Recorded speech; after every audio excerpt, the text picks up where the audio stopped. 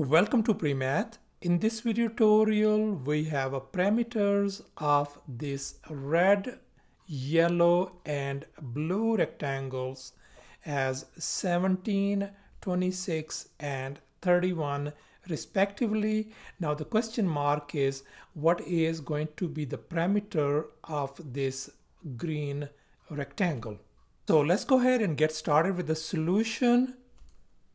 And here's our very first step. Let's label the side lengths of these individual rectangles. I'm going to call this side as an A, this side B, this side C, and this side D. Then obviously this side is going to be A again as well. This is B, this is going to be C, and this is D. And here's our much nicer looking diagram. And now let's recall the formula, the parameter of a rectangle, and we know the parameter is always equal to 2 times the length plus 2 times the width. So let's go ahead and apply this formula on these individual rectangles. Let's focus on the first one over here on this red rectangle. So the parameter is going to become simply 2 times A plus 2 times C. So therefore I have just copied down 2A plus 2C equal to 17, and I'm going to call this an equation number 1. Now let's move on to our yellow rectangle, and over here the parameter is going to become simply 2 times B plus 2 times C equal to 26. And here I have copied down 2 times B plus 2 times C equals to 26, and I'm going to call this as an equation number 2. Now let's focus on this blue rectangle over here. The parameter is going to become simply 2 times B plus 2 times D.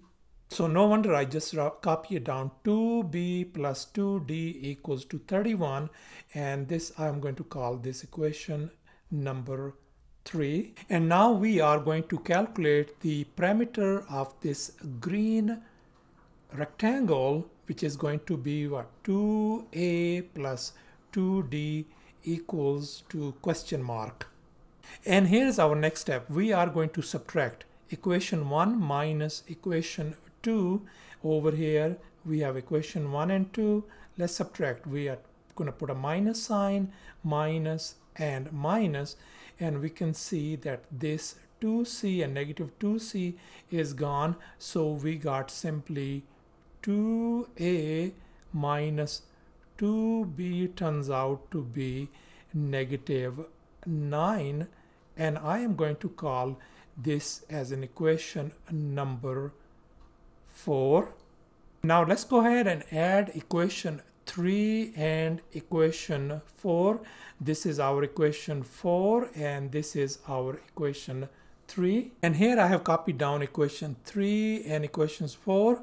And here let's go ahead and add them up. This 2b and this negative 2b, they are gone. So we just simply ended up with 2a plus 2d turns out to be 22. And that's what we were looking for, 2a plus 2d, which is the parameter of this green rectangle. So that means our answer 2a plus 2d turns out to be 22.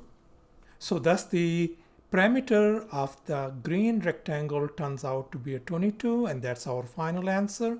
Thanks for watching, and please don't forget to subscribe to my channel for more exciting videos. Bye.